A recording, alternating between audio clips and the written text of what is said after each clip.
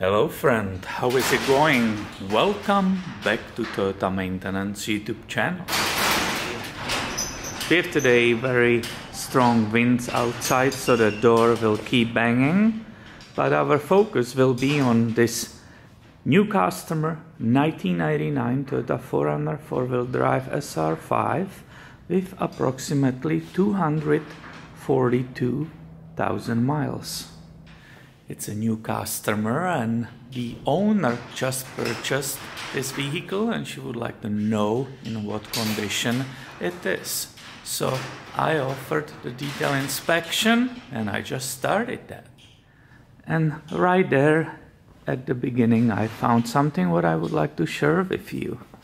So when we opened in the parking lot together with the owner the hood, we just talked about the truck for a while. She showed me she replaced her engine air filter, which is in this box. So that's fantastic. I love that enthusiasm and that she tries at least something to do, at least something with her vehicle. Well, what's the next step after the engine air filter? It's a MAF. I removed the MAF. And I need to show you the details because this is one of the most dirty I ever pulled out. I will try to show it. If it doesn't show on this camera, I will bring different camcorder. What I want to show you is there's absolute physical buildup of the dirt, dust, almost like a mud is on this wire. This is a problem for us video makers. Different lenses, different camcorders have different focusing distance. This is a Sony camcorder which I can really bring stuff very close to the lens. The minimum focusing distance is great. So I played with the light, how to show you. Do you see that build-up of that dust, dirt, sand, whatever it is on that wire? Because this is the other side. This is how it's supposed to look like. Clean, silver. Do you see the difference?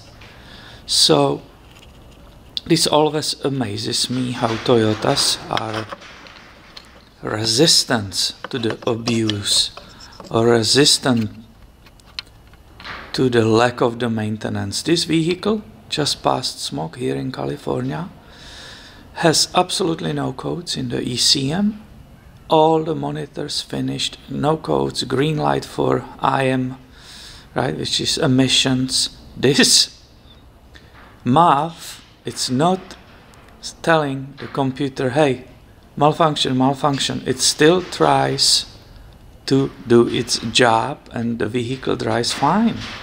Of course it needs to be clean because it might be, or it is for sure not reading correctly. This is towards to that engine air filter. She said I replaced it right away because that engine air filter was really nasty, it was really bad, so I immediately replaced that. Now we see that she was correct. She replaced that. Of course she didn't know that it continues, there is MAF, there is a throttle body, so that all also needs to be clean, and that's why we make these videos, that everybody can do it themselves. You don't need us, garages, but you can learn how to do these services yourself. I just want to share this with you, that you know, all of you will know in the future. Yes, you see that? Trying my best with the light and so on. Definitely dirty. You have right underneath here this part, that it's a IAC. That is for idle. It's a idle air control valve. That also gets that dirt inside right here, which is not good. So always keep your engine air filter in this box clean. I just put this on the side. It's very simple for everybody. You just do these two clips and look, it's a brand new filter. So we confirmed she was correct. that was very bad shape, and it made the MAF and throttle body down there very dirty.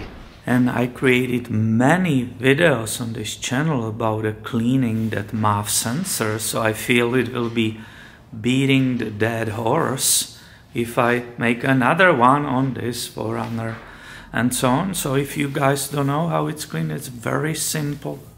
You buy the special spray for it, and it's on multiple videos on this channel.